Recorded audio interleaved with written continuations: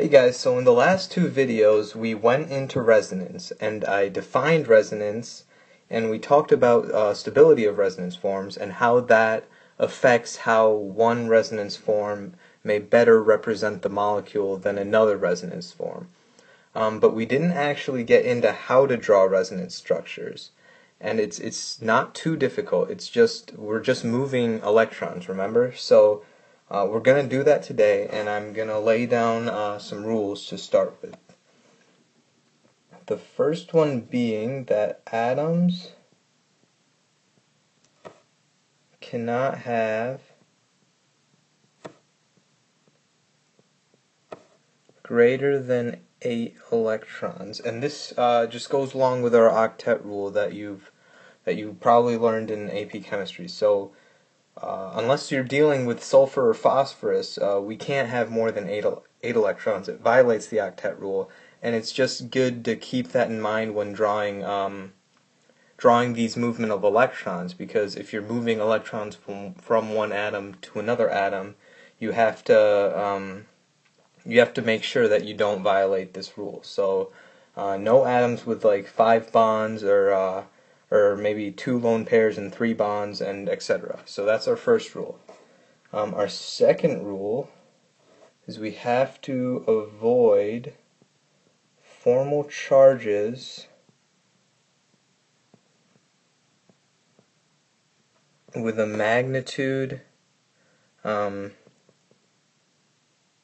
greater. So we have to avoid formal charges with a magnitude greater than 1.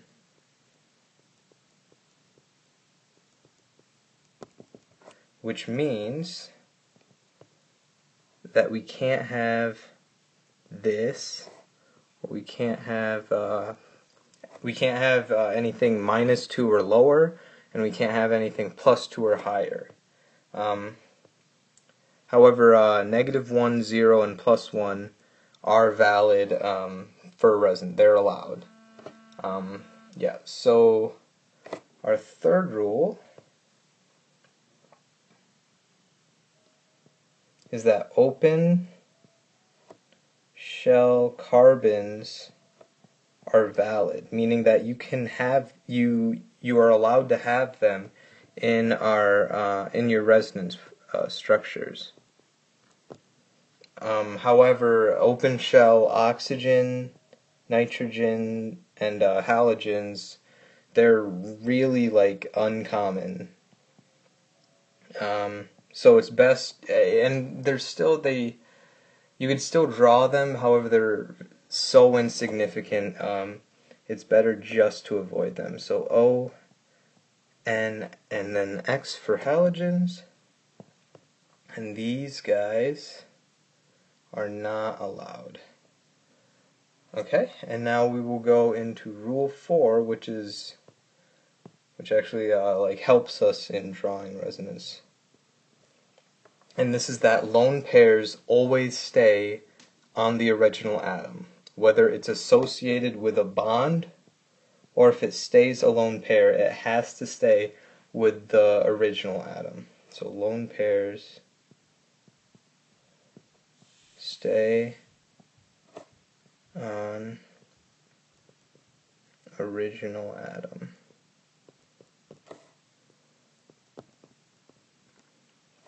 Okay, and so I'll draw an example of this. So we can have, let's say we have a nitrogen that's attached to 3 boron molecules. That's a B. Okay, and we can draw this lone pair forming a bond with either or with any of the 3 boron structures, and I'm going to show what that looks like.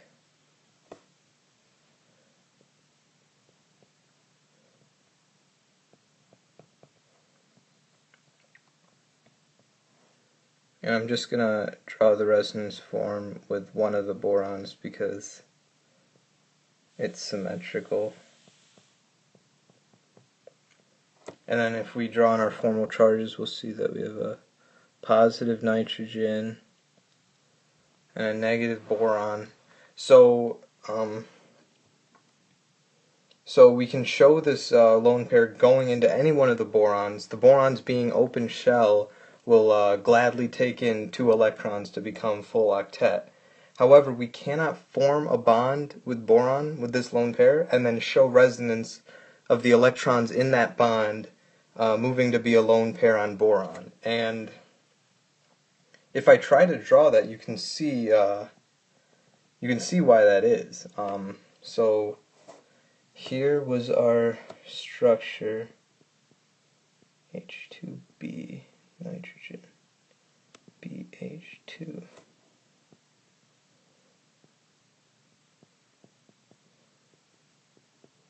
Now, if we draw these electrons going here, and let me draw in my formal charges because that's important. If we draw those electrons going there, what we get is, first off, we get an open-shelled nitrogen, which is bad to start with. That's a bad BH2. But we get 2 formal charges that are greater than 1 in magnitude. So we have a -2 on the boron and we have a +2 on the nitrogen, and that is just a no-no. You cannot do that. Let's go on to rule number 5. I hope I have enough space. So rule number 5 is that electrons in double bonds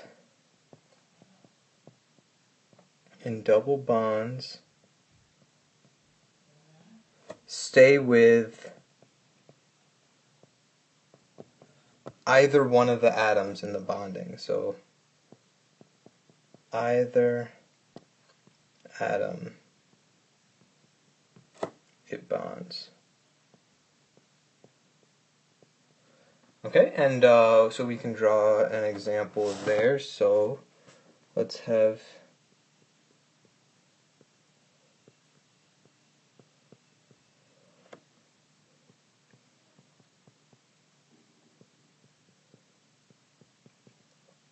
this guy, and we can show 2 different resonances, one being that the electrons in the double bond go to the carbon on the right, and the other being that the electrons go to the carbon on the left. Since I'm running out of space, I'll only draw it for one, but it doesn't matter since the molecule's symmetrical, but you basically get what's going on. So it could be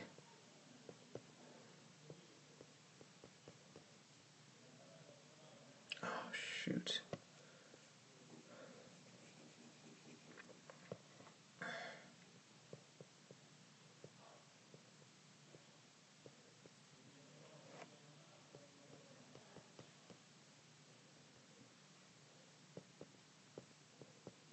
The stylus is really bad.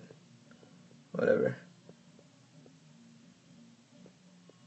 And so we get this new structure where we have a lone pair on either one of the carbons. So I drew it on the one on the right, and so that'll get a negative formal charge. And then we have an open shell carbon on the left with a positive formal charge. So you see, when we move the double bonds, we dissociate it with one of the atoms, meaning that it'll become open shell. And so as long as these electrons, so I guess we'll circle it, as long as these electrons stay with either the carbon on the right or the carbon on the left, it's a valid resonance structure. And we can get a little more complex, and I'm going to clear some space.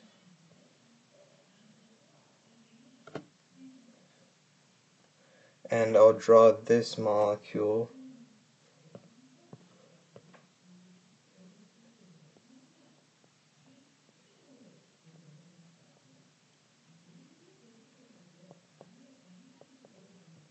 Okay, and we can we can move these electrons in the pi bond, and I keep on saying pi bond. So pi bond is a double bond. So we can move the electrons in the pi bond or the double bond up onto the oxygen. So this pi bond, we can move those electrons up to the oxygen, and what this does is that'll leave us with an open shell carbon in the center, right? I'm not going to draw that though. But we can take it a step further. So that's one valid resonance structure. If we just move these electrons up and we have a positive carbon. However, we can take it a step further and we can say, okay, well, how about this double bond? How about these electrons in the double bond move to form another double bond with that central carbon and pretty much make that central carbon closed shell. And now this doesn't violate our number 5 rule. Those electrons are still associated with the carbon on the right.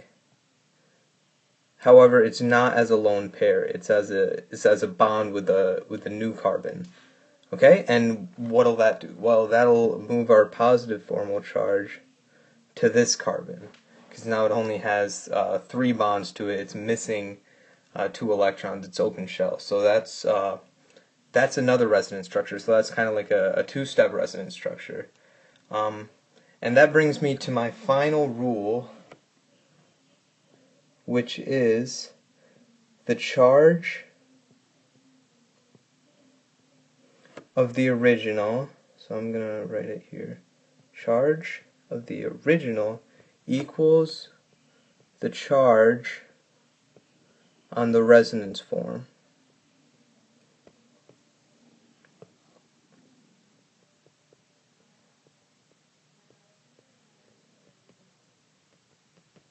And what this means is that the summation of formal charges, so if we sum all the formal charges in the original molecule, it should equal the summation of the formal charges in the resonance structure. And so that just makes sense, right? We can't gain or lose a charge just by shifting where electrons are.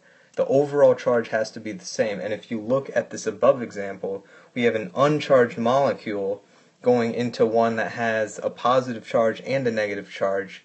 So totally that resonance form is also uncharged. And so we don't violate rule number 6 there. Yeah, so those are my rules going with resonance, and we didn't really draw any, but I hope you see how we can get these electrons to move just with these rules that I've implied. So in our first example, we had our lone pair moving into open shell atoms, right? And then we had this example where we have a double bond moving into an open shell atom that's created by another double bond moving up. And yeah, so that's I'm just talking and there's not really much on the screen. So, we'll just go through more examples in the next one, and hopefully it'll become a little more clear to you on how you can draw a resonance form. So thanks for listening. I hope this was clear. Yeah, so leave feedback if necessary. Thank you.